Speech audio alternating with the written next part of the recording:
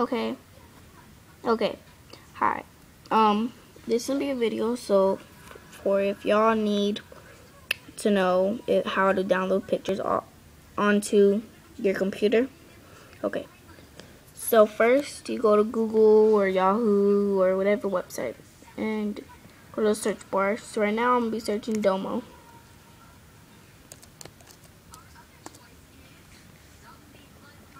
And then we go to images. And then I'll go to this one. And we'll choose the side button when you're on the picture, like that. We go to save image as.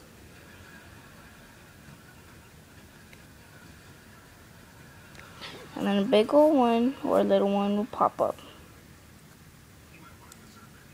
And then you can put the name. Then go to save. And if you have Google Chrome, this will pop up. Then click it. There it is. And if you want to look for it, it normally would be go to start and then go to pictures. Go to downloads.